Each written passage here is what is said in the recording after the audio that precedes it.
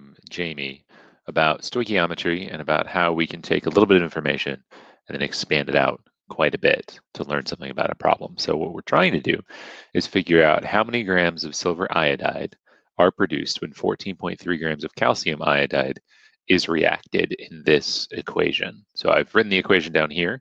And I've also got this table of molar masses over here, which is going to be important because the only go-between from masses of different chemicals to other chemicals is moles. That's the only way we can get things lined up. So moles is like our conversion point between a mass of one compound and a mass of another compound, because that's what this equation is written in. It's written in moles. So if we read out the equation, we've got 1 mole of calcium iodide plus 2 moles of silver nitrate becomes 2 moles of silver iodide and 1 mole of calcium nitrate. Or we could even look at it as 1 molecule of this, 2 molecules of this, 2 molecules of this, makes 1 molecule of this. We can do it that way too. We're going to use moles because that's more standard, and then just do some quick math. So over here I've got a table of molar masses. You could calculate these by adding them up. So you could go to your periodic table and find the mass of calcium and add it to 2 times the mass of iodide. I just looked them up online because that's easier, but on a real test or something, I imagine you'd have to calculate them.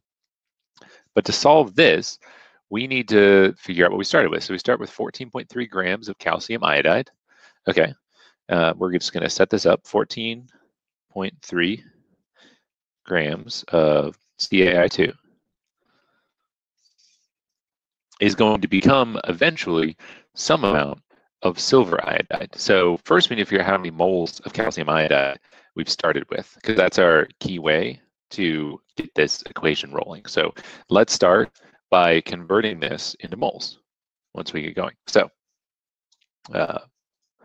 14.3 grams of calcium iodide times its molar mass.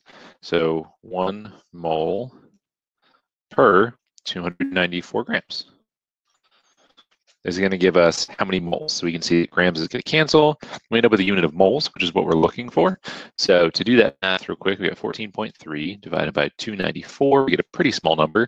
I get 0.0486. I'm just going to go to 0.0. Well, let's do the whole thing. 0.0486. Better to keep a little more around than you need, sig fig wise, before knocking them out at the end. So we got 0.0486 moles of this.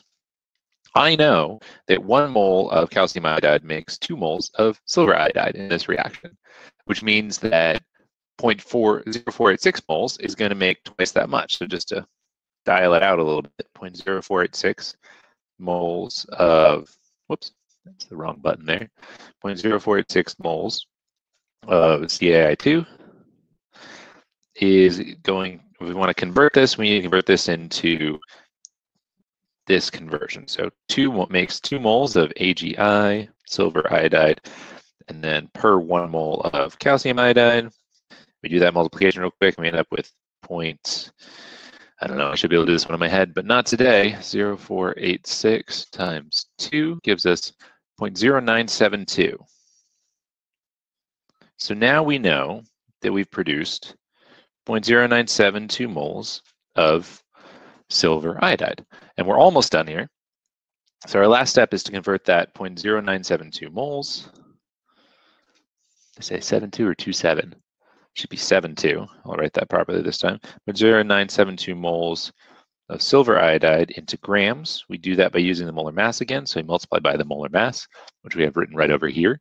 So it gives us times 235 grams per mole.